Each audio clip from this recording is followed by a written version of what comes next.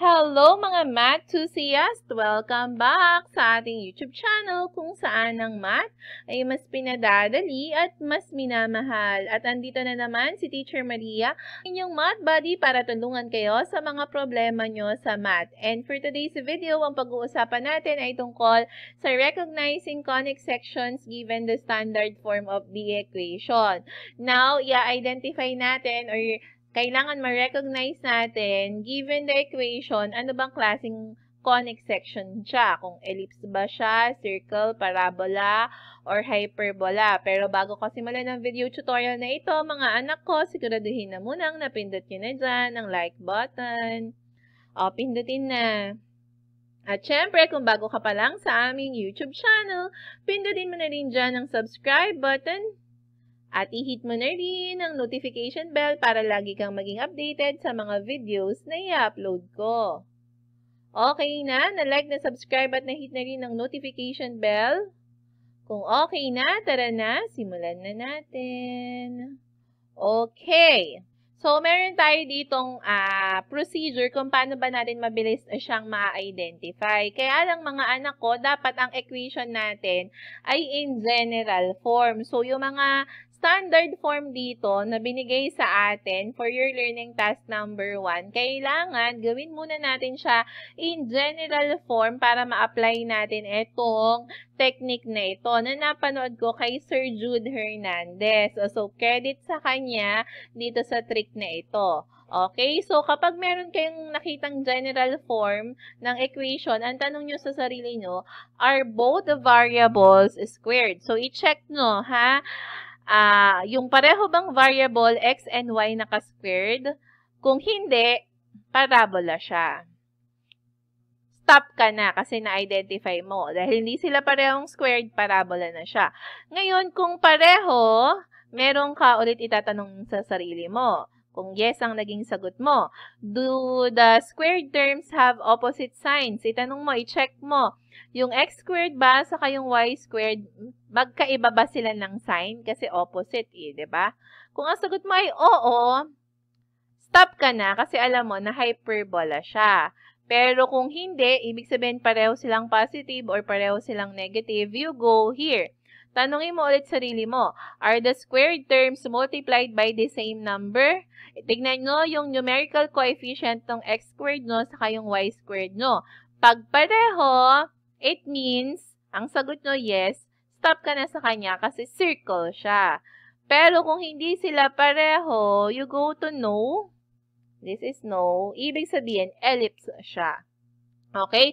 So, para mas ma-i-apply natin to, sige, let's try this one, number 1. So, for your learning task number 1, given the standard form of the equation, identify the type of conics being presented. So, gawin natin tong general form para ma-apply natin yung nasa taas, ha? To make this general form, we have to multiply it by our LCD. Ang LCD lang naman natin dyan ay 12 times 11. So, yung technique natin dyan is 1 plus 2, you have 3, and then 2. So, you have 132.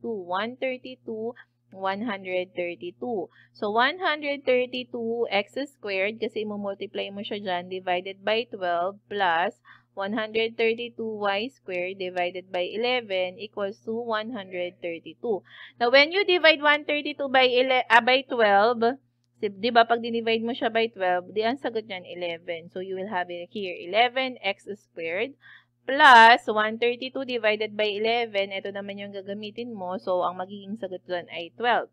So, you have here 12y squared equals to 132. Ilipat mo siya dito. So, you will have here 11x squared plus 12y squared minus 132. Lahat gawin nating 0 ha para mabilis nating ma-identify. So, having this one, kaya na natin siyang i-identify kung ito ba ay anong klase ng conic section. O, unang tanong, are both variables squared? So, check natin x squared, y squared. So, yes. Do the squared terms have opposite signs? O, i-check natin. Positive si 11, positive si 12. So, no. Tanong ulit, are the squared terms multiplied by the same number? You look at the literal coefficient. Numerical coefficient. 11 ito, 12 ito. So, obviously, hindi. Hindi sila pareho. Hindi sila minumultiplied by the same number. So, you do not go yes, you go to no. So, dahil papunta ka kay no, anong klase siya? So, it is ellipse. So, this one is ellipse. Okay, now for number 2. Okay, let's have this one. Ano na lang tayo, shortcut ha. Pwede nyo pa rin naman gawin yung FOIL method, mga anak. Yung ganyan ha. Yung ito, tas yan. Kung dyan kayo, okay. Pero ito ay shortcut ko na lang. So, square of the first term is x squared. X times 1 times 2 is, dahil itong 1 natin ay negative 2x. And then, negative 1 squared, that is 1. Okay? Plus, square of the first, so y squared, y times 2 times 2, that's a 4y. And then, squared of the last, plus a 4 equals 1.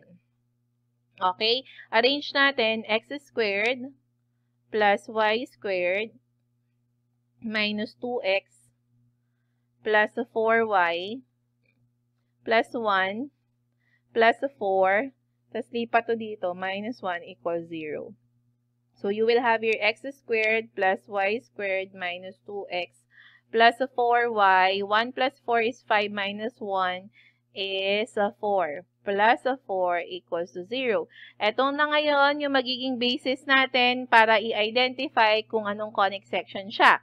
So, ang una nating tanong, di ba? Are both variables squared? Pareho ba? Sorry, lumagpas. X squared, y squared, yes. So, you go to yes. Do the squared terms have opposite signs? O, check natin ha. Magkaiba ba sila ng sign? O, magkapareho ba sila ng sign? X squared positive, y squared positive. So, hindi. You go to no. Are the squared terms multiplied by the same number? O you go for the numerical coefficient. Ang numerical nito ay 1. Ito din ay 1. So, pareho. Kung pareho daw, then it's a circle. So, etong number 2 natin ay circle. Okay, now for number 3. So, let's have this one. Square of the first, x squared, x times negative 5 times 2. X times negative 5 times 2 is negative 10x. Negative 5 squared is 25 over 2 minus square of the first, y squared, y times 4 times 2. That's 8, y. And then 4 squared is 16 equals 1. Para mawala yung 2, we have to multiply it by 2. So, you will have here, eto makakancel na lang to dito, matitira na lang dito, x squared minus 10x plus 25. Okay, and then, minus 2 times y squared plus 8y plus 16 equals 2. O, distribute to. So, you will have x squared minus 10x plus 25. So, negative 2 times y squared is negative 2y squared. Negative 2 times 8 is negative 16. Negative 16y. Sorry, naka-parenthesis dapat to ha, dito. Naka-parenthesis sila. Kaya, i-distribute yung negative sign din ha.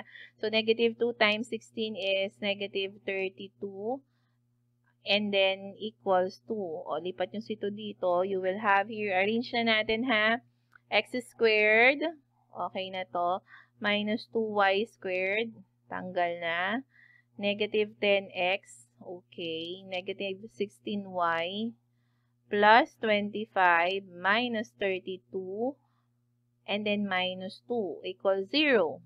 So, you will have here, x squared minus 2y squared minus 10x minus 16y. 25 minus 32 is negative 7 minus 2 is negative 9 equals 0. So, eto na ngayon yung basis natin, ha? O, tanong natin. Ano yung tanong unang-una? are both variables squared. Dahil ito ay squared, x squared, negative 2y squared, so pareho. And then, ang tanong, do the squared terms have opposite signs? Meron ba silang magkaibang sign? Yung x squared positive, yung y squared negative. So, yes. Dahil siya ay yes, it means tayo ay, or etong given na to ay hyperbola. So, this one, dito pala yun. This one is hyperbola. Okay, now let's go to number 4. We have this one. So, square of the first, y squared. Y times 1 times 2. That's 2y.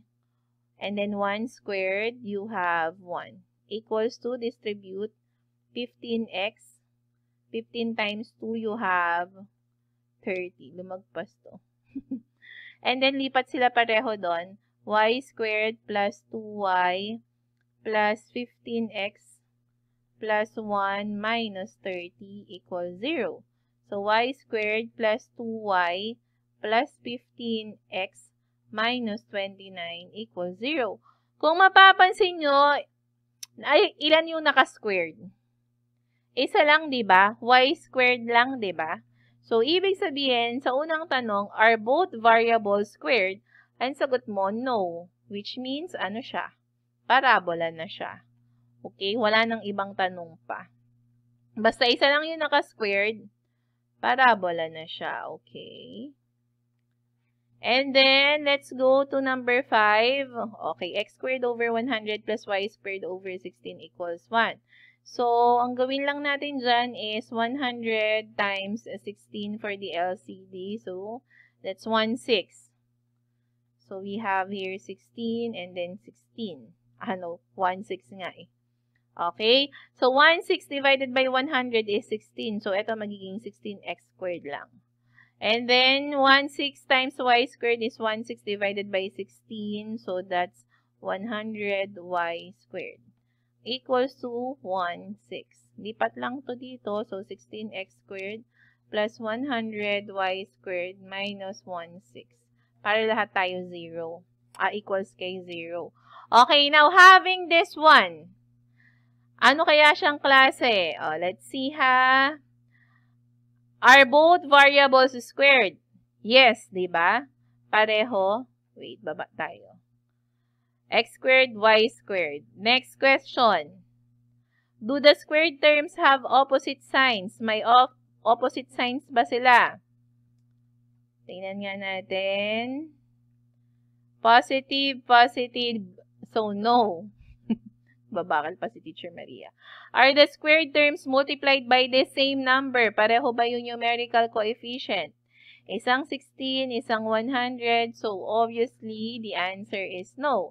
Pero dahil no ang answer natin, ibig sabihin, ito ay ellipse. Okay, so this one is ellipse. Ganun lang mga anak ko, ha?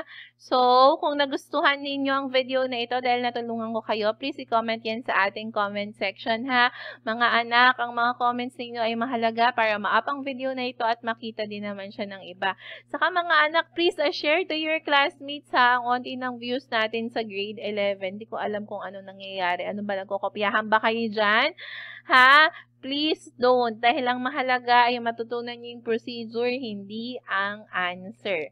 Okay? Kaya, sana ma-visit nyo ako sa Facebook page ko, Love Math TV, and ma-follow nyo ako. Sige na mga anak ko.